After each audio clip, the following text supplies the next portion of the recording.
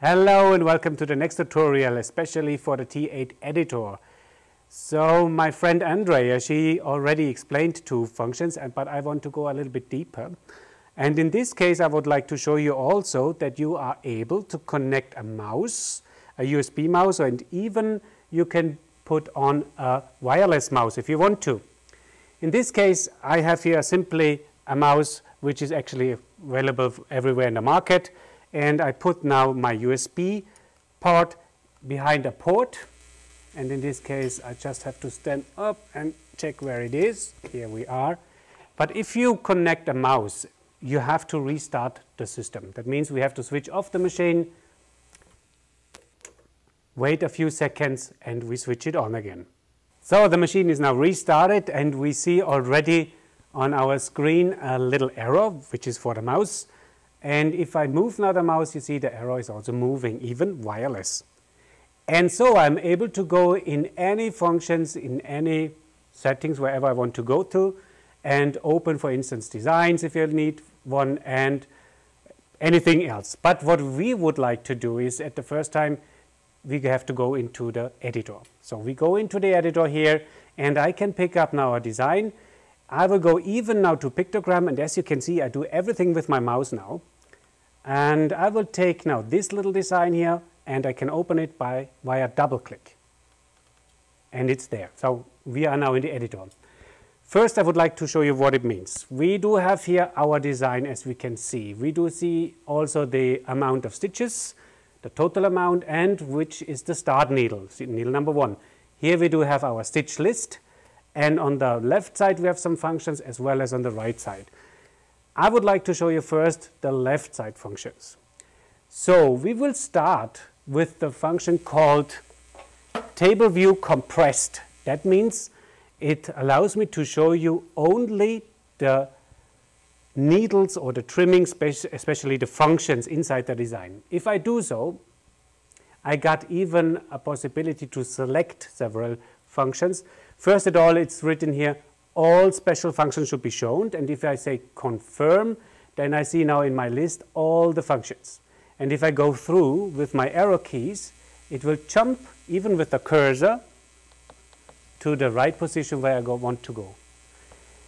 This is one possibility. But if I want to look only for needles, I will go back in and I put away the check here, all functions, and give now a check on needle change. I did. Of course, you can do also another one, you can add on, and simply I confirm now, and now I see only the needle changes. This is quite nice, especially if you want to change a needle in a design.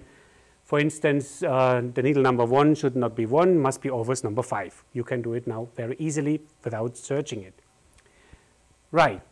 So now we do have our needles here all the time, but to come back, that we also see the stitches, we have to press the button L1, means show me the whole stitch directory or the whole stitch list. If I do so, I take this hand, you see we are back. Another function what we have in here is this one here, means show me the repeat. You have to imagine that the ZSK machines are able to make designs that are bigger than the head distance is. Means we do have, or we support actually a head selection.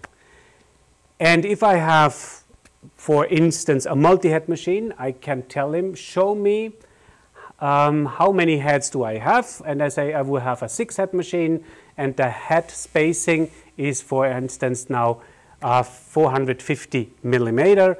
But I can also change it. Maybe my machine does have only 300 millimeter, and I can see now the distance in between the designs, you see. It's just an overview that you always can control if the design is right or you have any displacements inside. We go out, we say previous, it is just a view, nothing will change your design, just in case that you know that. All right. The other function, which is gray, is at the moment not available, but we hope in future you will get the next upgrade, then it will have some nice features for you for sure. But let us check now the bottoms here, the bottom buttons. We do have here a button means previous page, and another one means next page. So it depends for the list. It means when I go with the L1 button up, it goes further up and up and up and always about 30 stitches. If I take that one, it goes down 30 stitches. If I take number 3, means go to the start point. I press it and we are back on the start point. If I take the number 4, it means go to the last stitch, actually to the end of the design. Also, I can go to a particular stitch number, means I would like to go to stitch number 555 and confirm, and it will jump exactly to this stitch point. On the other side, we have here buttons with a little blue arrow on it. The little blue arrow means go to the next special function. This could be a stop, could be a trimming, or a needle change. If I do so, you see, there is a trim. I go to the next, there's a needle change. I go to the next, again a trim, etc., etc. This is forward and this is backwards. So far so good, but now it will be more interesting. So we have to have, as you can see, a big stitch list and quite a small image of our design. But we do have a possibility on R1 to change the display. If I do so, I got now my design much more bigger and the stitch list is smaller, which allows me now even to zoom. You see here now a zoom possibility as well as movements. I will show you now. I can control this even with my mouse. And I go now with my mouse to zoom up. I press it and press it and press it several times. And so you see I can able to zoom it. If I use now the arrow keys on the T8 control, I can go forwards and I can go even backwards and check my design, right? So with the next button here is to zoom down. Logical, zoom up, zoom down. And that one with the X, with the red X, means show me the overview of the design. If I press, we have the overview again. Right, we zoom up once again, zoom, zoom up, up, up. And here we are able to move the screen to the left side, to the right side, up and down. However, right, this is just to get it in the right position if you want to. Now I do have my mouse and I'm even able to edit stitches, quite simple. And a benefit of this T8 unit control is even the machine is sewing, I'm able to edit any other design already. And so I can pick up a stitch with a double click, left mouse double click, and I got it. As you can see, I can move it and set it now down, maybe to this position. It will go automatically to the next stitch. But this stitch here, where the little cross is now, I don't want to move, so I use now my arrow key down, and it will go to the next. And I just set it down with a left click, next, left click, next, left click, and so I can increase or decrease or just simply set the stitches on another position. If you finish with it, you are able to leave it just simply with escape. The stitches will be set it like that.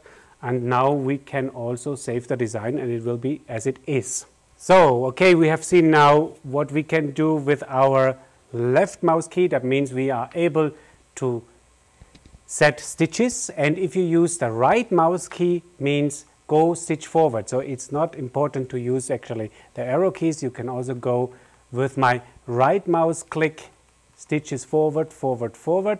And the left mouse is actually just to set it in another position, and I continue like that. All right, this is about the mouse, and I think it is quite a nice feature. Anyway, let me show you now what on the right-hand side we have. We do have the button here means the display change. I told you once before, if you press once again, we got a small view of our design and a big stitch list, and if I do it again, we are back. It's just changing the view. And on the next one is our design header. If I take now R2, the design head shows me already the real colors and the needles what we have used. I can also see the start point. If I press the button here, means U1, mark starting point of design. If I do so, I can see the start point as well as the end point if I want to. If you go to the next page, we got some more information about the design. As you can see, the smaller stitch, the longer stitch in here, when it was created and when it was the last time used. And the next page shows me then also the colors, maybe the real color from your thread. This depends what you have done on your digitizing system, if you have given the information or not. But you are able to change the colors as well in here. You see here on the bottom, we have here the possibility to change the color for the needle if I want to. It's actually for the display. There's one possibility to do it by yourself. Another one is to give a name for the needle. You can see here top, it's called now needle. I can call it, I don't know, green, blue, red, whatever.